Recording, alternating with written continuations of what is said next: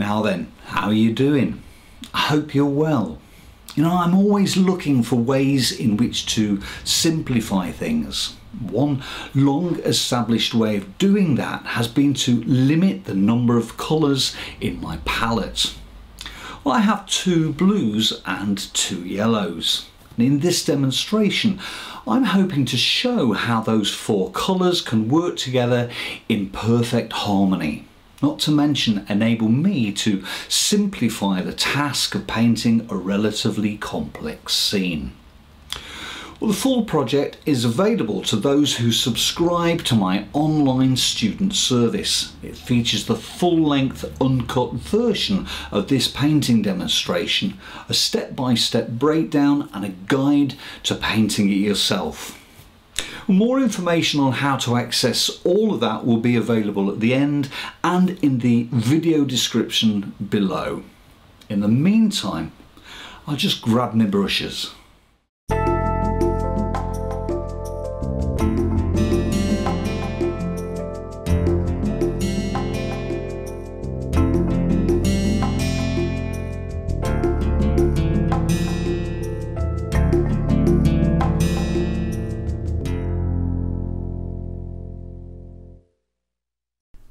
This is a photograph I took while out walking near West Burton in Wensleydale in the Yorkshire Dales.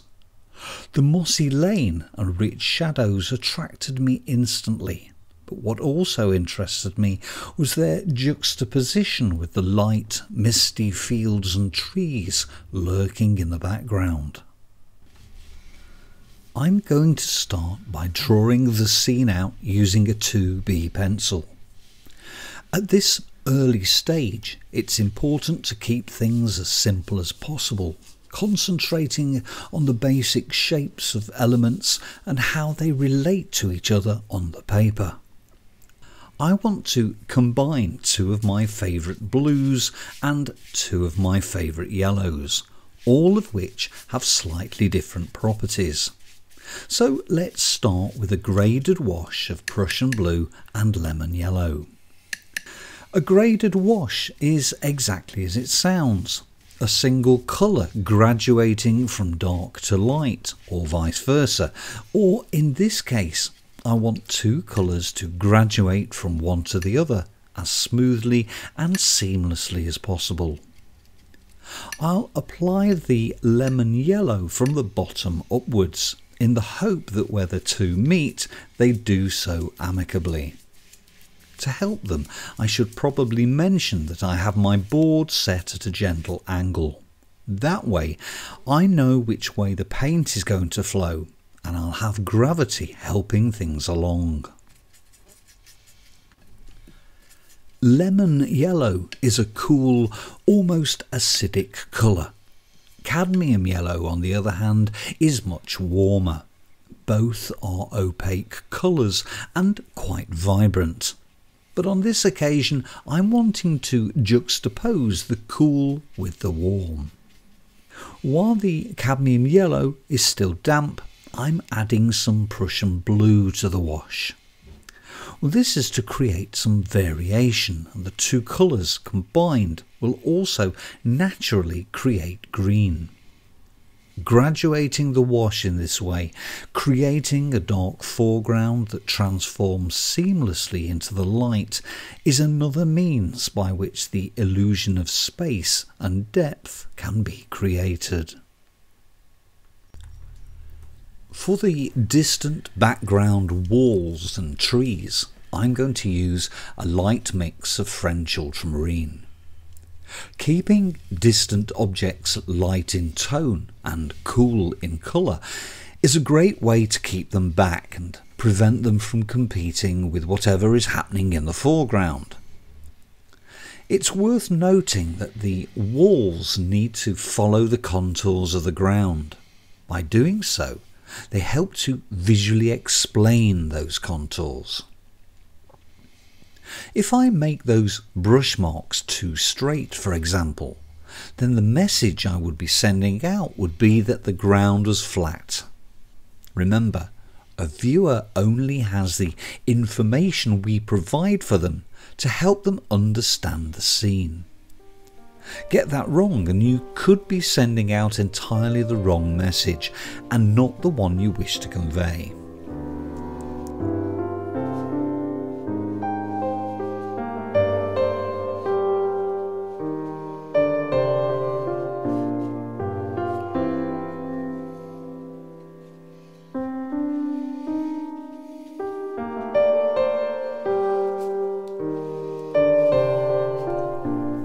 Having established the main background elements, I'm now using the same French ultramarine to create a few details in the foreground wall. As a general rule, it's good practice to reuse colours wherever possible within a composition. Such recycling helps to promote harmony and cohesion in a scene, subtly linking those elements together. As you can see, I'm also using the opportunity to introduce a few shadows falling across the road. In the same way that I've brought the French ultramarine from the background into the foreground, I want to repeat the procedure with the yellows, but in reverse. Starting with the cadmium yellow, I'm applying it to the background fields just beyond the walls in the middle distance. Then I'm going to apply lemon yellow also, blending the two together and then softening them off into the surrounding blue of the field. This might seem like a roundabout way of doing things, and you're probably wondering why I didn't simply use the yellow in the background when I applied it the first time around. The reason is because at the time I didn't know how much of the yellow I would need in that area, if any at all. The reason I'm applying it now is to disperse the yellow through the rest of the scene instead of it being restricted to the foreground. In watercolour we work from light to dark. Moving on, I've mixed up a light grey from French ultramarine and burnt umber. I say light grey, yet it is still darker than any other colours in the scene up until now. I've started out by applying it to the walls in the middle distance, slightly increasing their prominence and pulling them forward as I do so. I'm also going to use it to paint the tree in that area. The main point that I want to make with this is that intensity of tone can help to explain an object's position depth-wise within a scene. It isn't a hard and fast rule by any means, and although it works for this particular composition, it doesn't necessarily apply to all scenarios. There are many instances where dark objects might lurk in the background, while the lightest and brightest objects reside in the foreground. In this instance, however, tonal values equate directly to the implied distance from the viewer. I've specifically rendered my most distant elements in cool, light hues. As objects get closer to us, so the tones get darker and the colours richer. Well, I hope it's working anyway.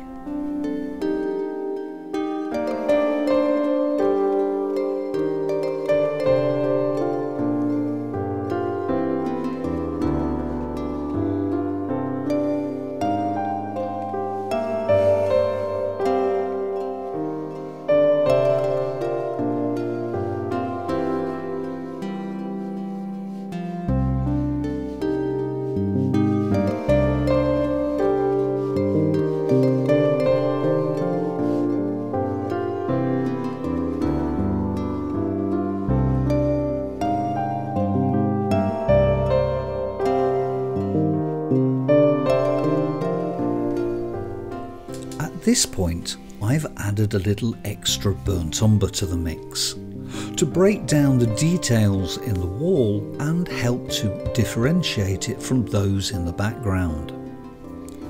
I'll also be using it on the track, which must not only obey the laws of perspective and appear to get narrower as they recede away from us, but to reinforce that, I'm also going to lighten it by diluting the mix a little with water.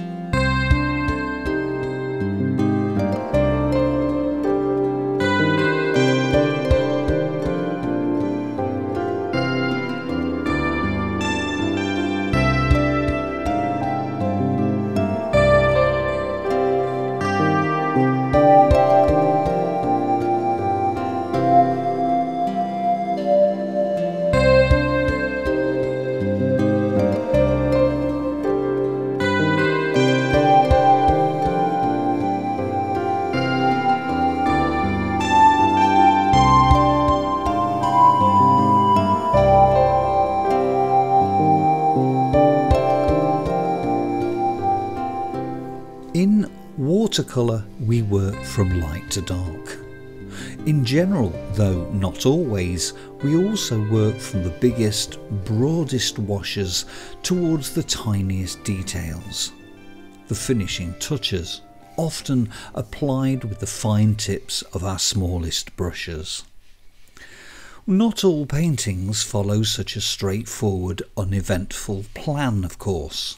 Some paintings can be chaotic in their production, tormenting us with unexpected twists and turns and surprises that we could probably live without.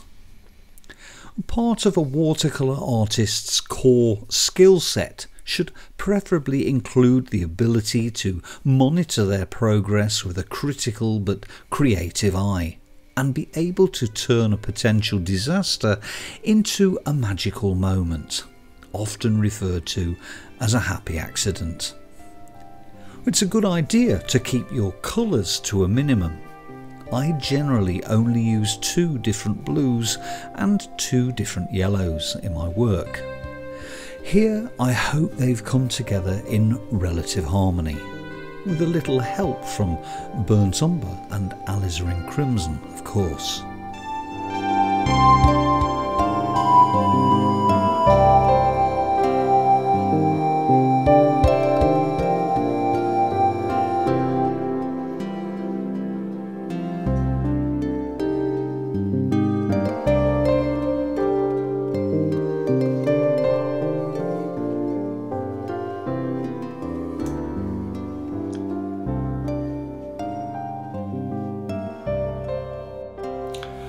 Well, I hope you enjoyed that and found it helpful. Remember, the full-length uncut version is available along with step-by-step guides and project notes in my online student service. Well, for full details on how to subscribe to that service, simply visit my website at peterwoolley.co.uk and select Online Tuition from the main menu. Until next time, take care.